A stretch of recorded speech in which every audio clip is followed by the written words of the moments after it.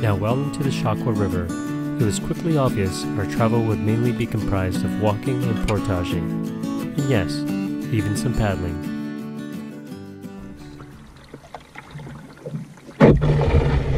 Can't see shit. Nope.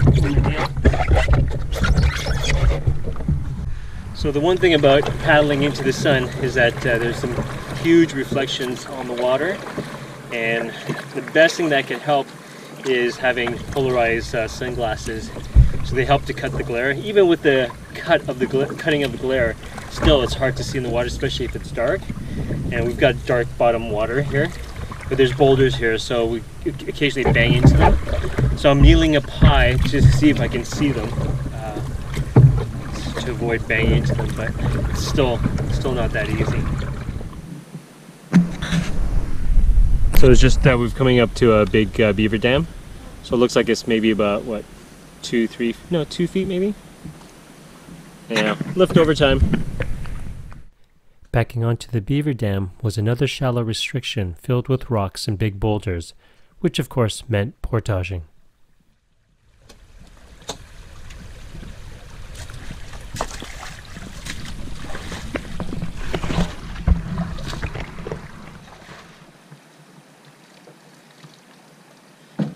Nice.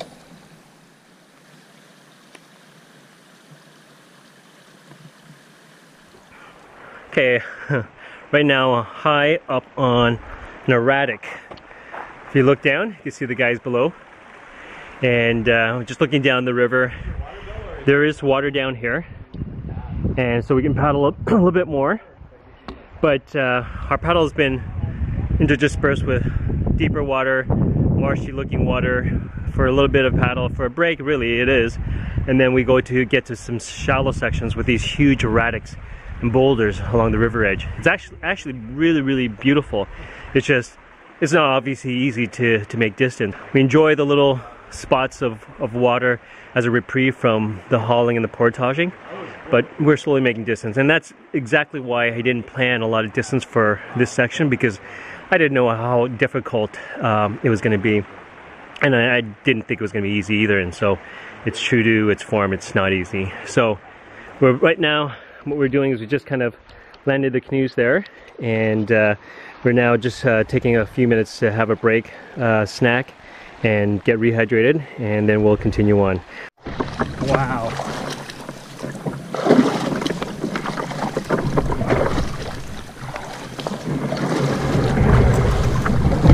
Can you see that huge ass erratic?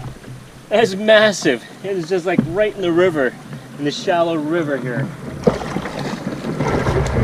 This is absolutely incredible.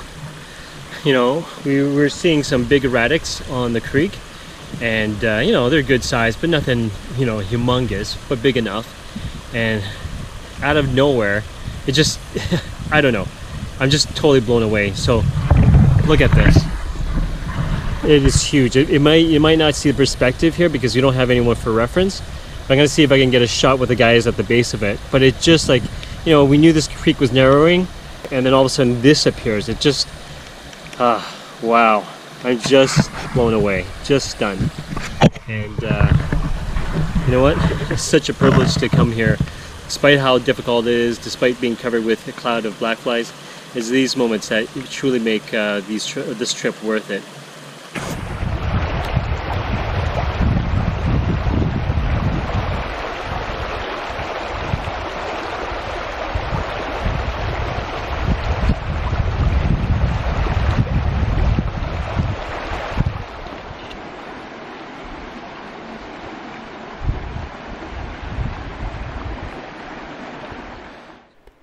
Here's another view of the erratic from inside the forest. Just massive. The guys have just gone in the bush. There's another big erratic actually beside this one, just in the forest. And they're scouting out a way because the creek bends over to the right, and there's another big marsh over there where we can paddle. But they're seeing if there's a way through there. And if not, we'll have to pick our way through this creek along this big erratic and make our way down to the marsh. After some time scouting in the forest, it was decided we'd portage our gear behind the erratic and take the canoes along the riverbed. Go ahead, Bill. Oh, you want to go this way? Yeah, we'll okay. go straight through there. I think it's not as big a drop. Yeah. Oh, I broke a rock. Breaking rocks in the hot sun.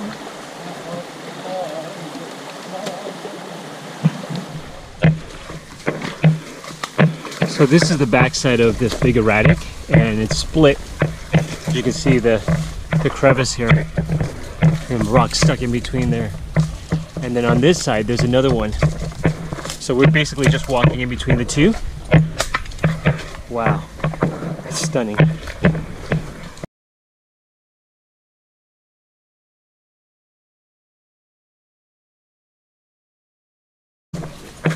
You see these guys just finding their way through it.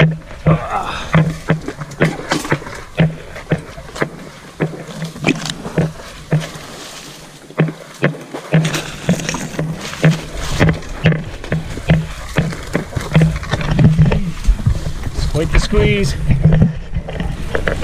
It's tight in here. I could wave you two hands, so it's a little hard to try and film this.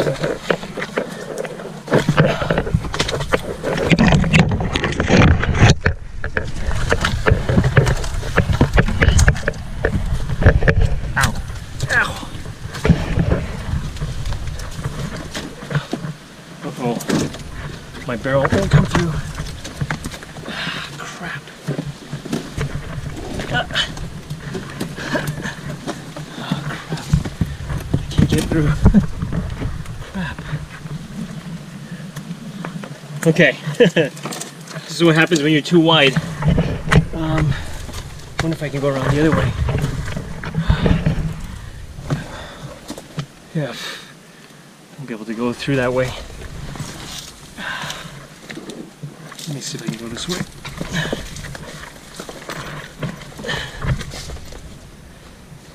Alright, it's just boulder hopping now. So I'm going to go this way, hop on some boulders. There we go. Oh yeah, it's a tangled mess. I see them going across on that side. You can see them in the bush over there. So what I'm going to do is probably try to find my way down there. It's not going to be easy, but that's not easy. It gets narrow there too. Okay, I think I gotta shut this down because I gotta use two hands to get down here. I'm in this, I had to go around, but I'm stuck in this thicket of cedar. It's tight in here. Everything's grabbing the barrel. There we go. What makes it worse is I got this barrel pouches, which are great because I have access to water and things like that, but it was just too wide for me to squeeze through. So, let's see if I can get through this way. Yeah, okay. I should be able to make it from here. Here we go.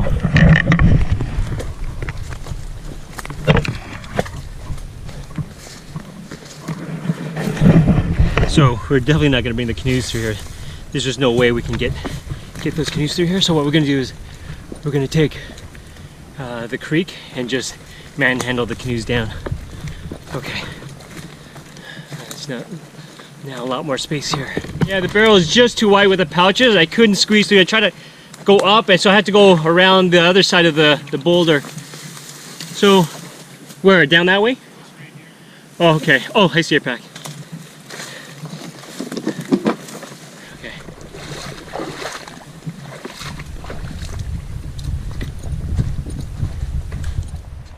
Now for the canoes, which entailed a combination of portaging and walking.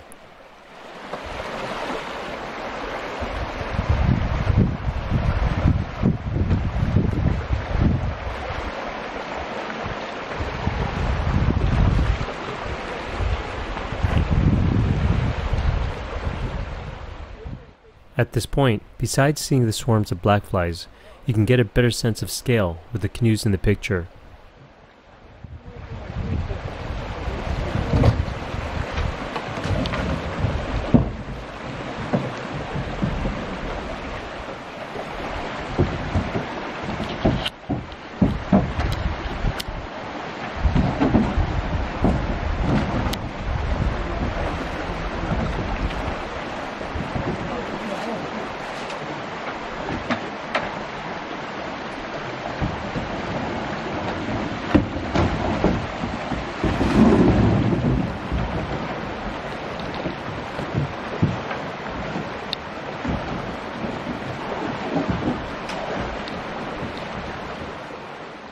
Needless to say, despite the extra work involved, we eventually got to open water. Okay, have you ever seen an orange crayfish?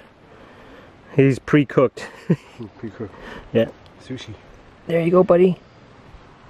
You can see him stands out right in the water. Look at that. Pretty. I think he's the king out here. Yeah. Yeah, it's a big one. Oh, all right. They love it. Sweet love. Yeah. If you haven't figured it out by now, our paddle wasn't going to last long. This was the routine. Nah, we can go right to it. I think we could do a lift over. Yeah. Well, we'll park right beside it and take a look. Oh, I think there's some multiple drops down there. Yeah. Yeah. Yeah, I guess it's probably better just to walk it, eh? Yeah.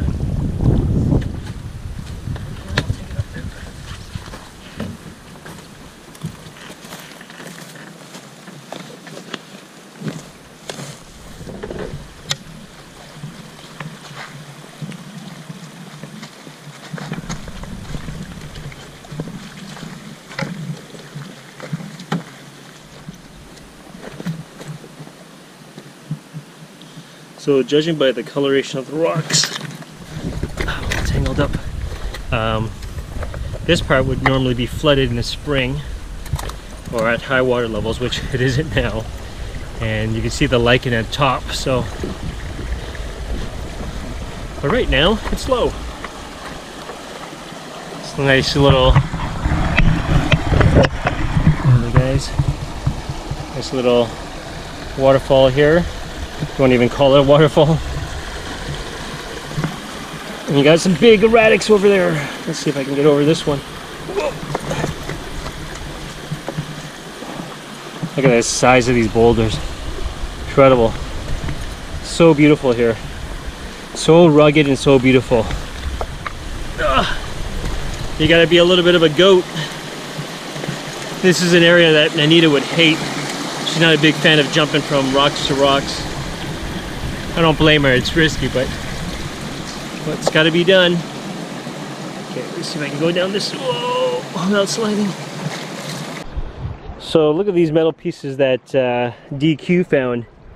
They're solid pieces of metal, and you could tell it's been worn over the ages of corrosion, and I don't know, it's all pitted. That's a Canoe. Oh, is it? Yeah, I mean, oh, yeah, for the wood, yep. Right? Oh, okay, cool. So then this pair of metal pieces we found combine to make a PV. If the straight point is hooked at a 90 degree, then it becomes a cant hook. Both of these tools are used to separate and move logs. Yeah, that hook thing on the... Except it was found all the way up top here. He went up on the rock. Water. Oh, very high water. Wow. Man, it's impressive.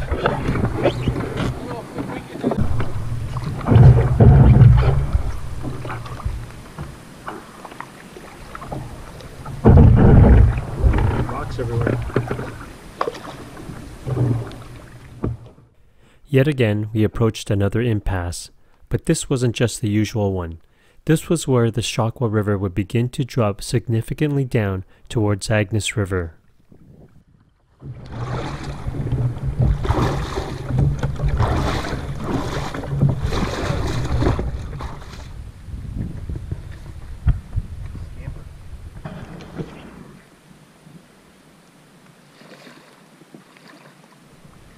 Just in case. I thought you were filming yourself. It was over logs over here, so it's softer, but we had to get out because over here is all rocks. So you can go over there until you ram into the logs, and then you have to get out and then just push over here.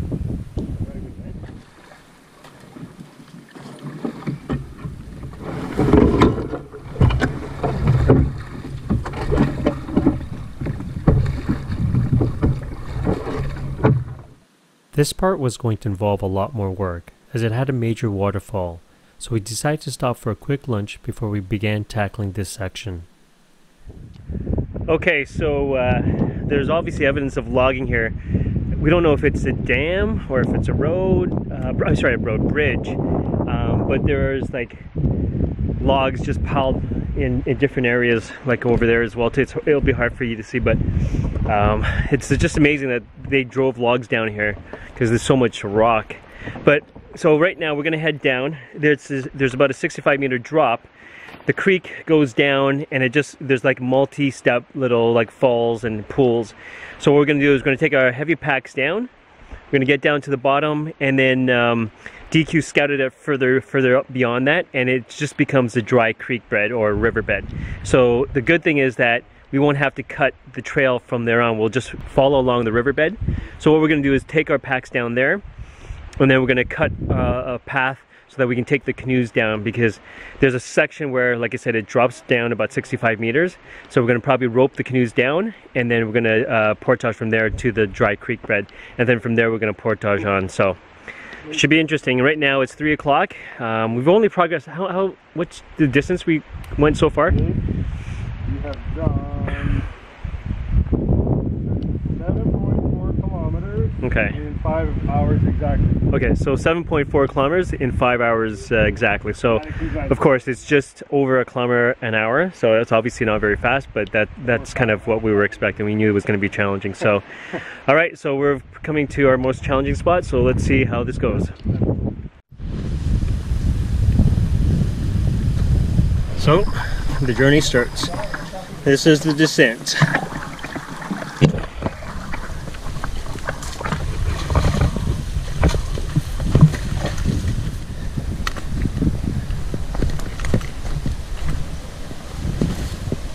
You can see here there's not much water, but it trickles down in little cascades.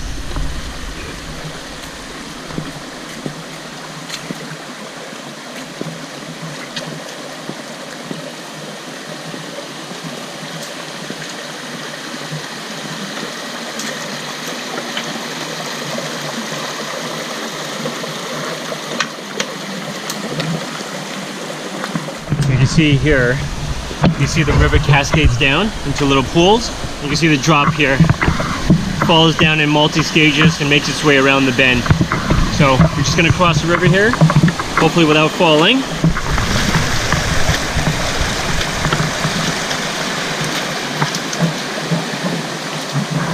Now this is what we're gonna be dealing with, crashing through the bush. So we're gonna have to clear this on our way back so we can get the canoes through. This is pretty thick.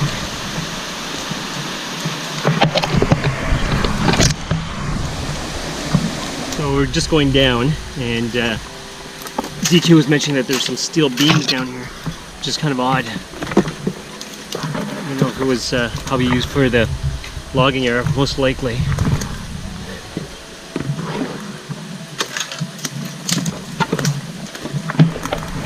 There we go. Here's the. There you go. There's the metal.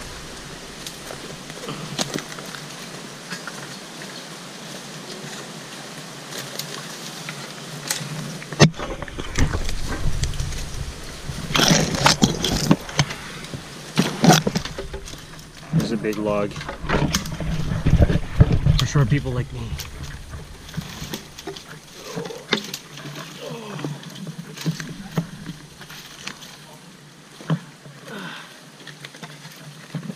There's another steel beam here.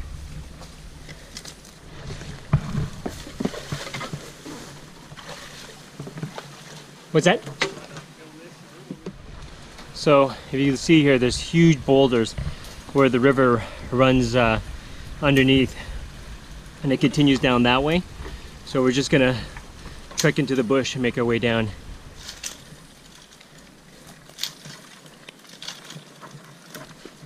Looks like we're coming out to the riverbed.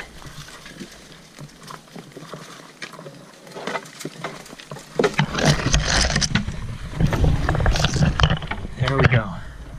Shakwa River and very little water. Not surprising. I didn't want to disappoint these guys. So is this where the split is?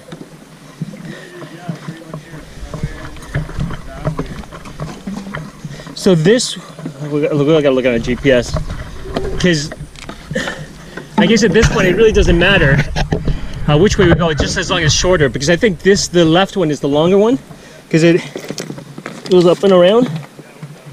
Yeah. Yeah, how much? At this point, we decided to change our plans for bringing the canoes down. And it's a tangled mess here, but this is what we're going to come down. We're going to bring the canoes down here, slide them down, save us having to cut through the bush, and then we'll enter the bush behind us. It's a gorgeous spot, that's for sure.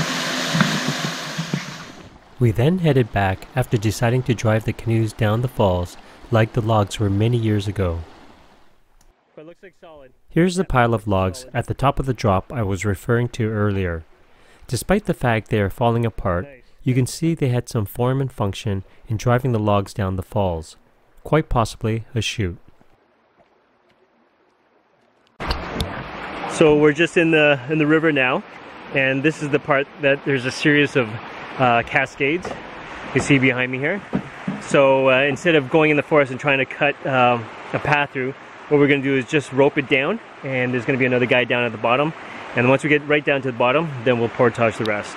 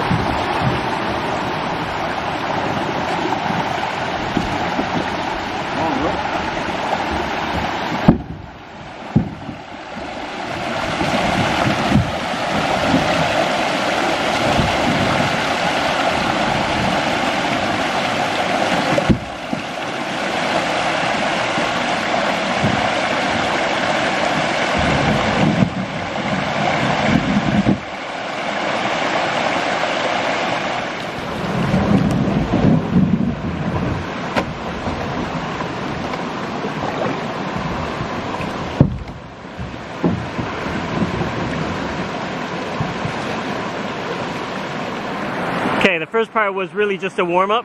Here's a bigger drop. There's one section in the middle that kind of levels up, and then it drops again further down.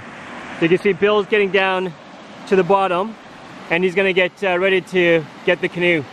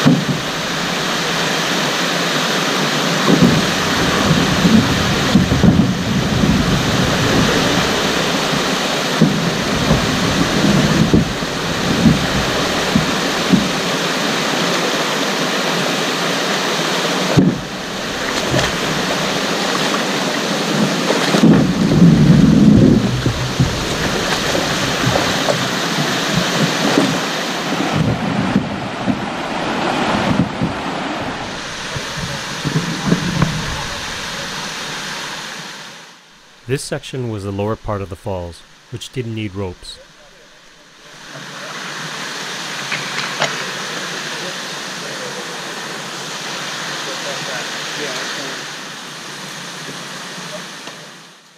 As you can see, the terrain was pretty gnarly to portage the canoe, but it saved us a bunch of time clearing a trail through this section.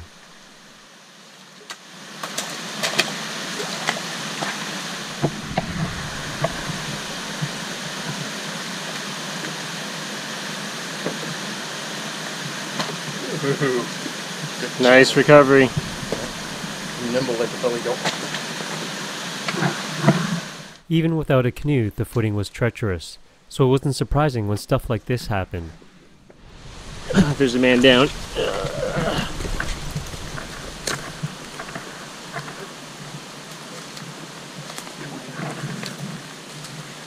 You okay?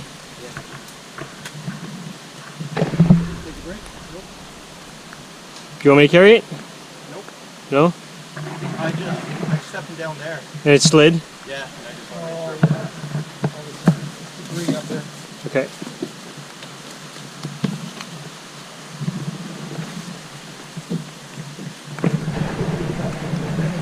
I think it was kind of to the left. Actually, you know what? If you want to let Bill or me go first, we can show you the way.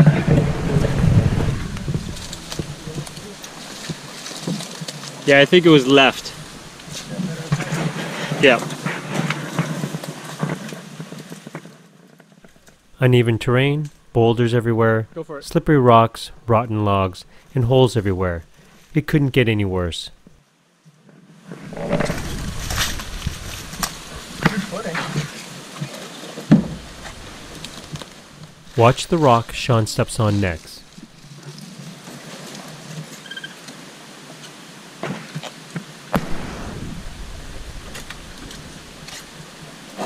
Oh, oh. That rock moved. You okay? Yep. That could easily have been an ankle twister, which is why balance, flexibility, and quick reaction is crucial in these circumstances. See, this rock is super slick and a lot of these rocks move, and so footing is not the greatest.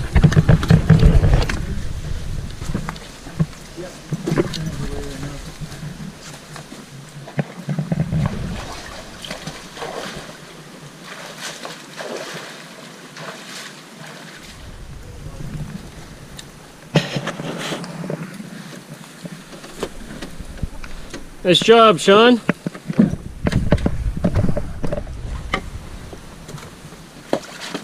Oh.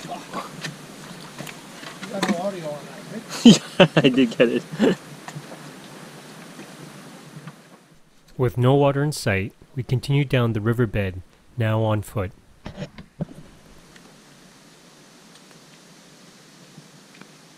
So the interesting part of this side of the Shakwa River, DQ fell, is that on certain topo maps, like the Canada one, maybe Toporama I think, it doesn't show this branch of the river. In fact, it not at all. Although some maps, like mine from CalTopo, does show this one, and this is the one that I had planned to go down because it shows that there's a creek and it gets shorter. But if you look here, there is no more water. It might be deep inside, or it might not be. There might not be water at all.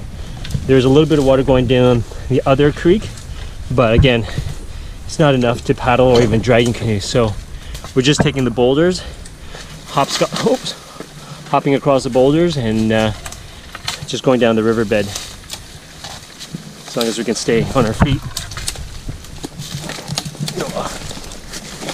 I'll show you the riverbed. Minus water. There's water? There's a little bit of water? Sorry to disappoint you. Alright, there's a little bit of water. There we go.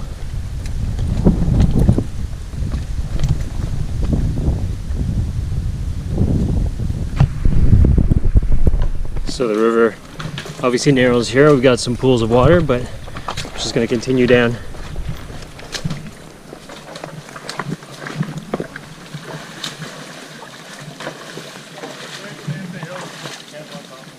Yeah.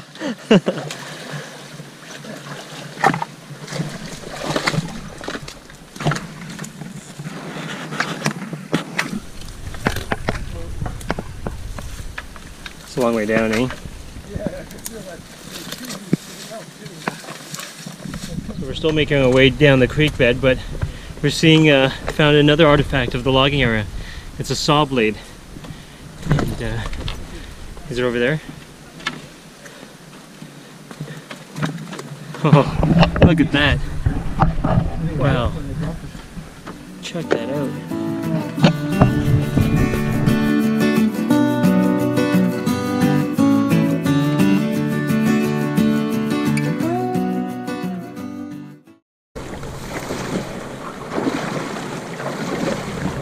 So Yes. we're having spaghetti and we're having opera at the same time.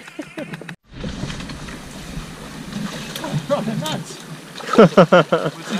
Sold on the nuts. So today promised to be a lot of slogging, probably in the bush more so than paddling. I did something to my finger. I just portaged to the river and I can't straighten my finger out. You see here?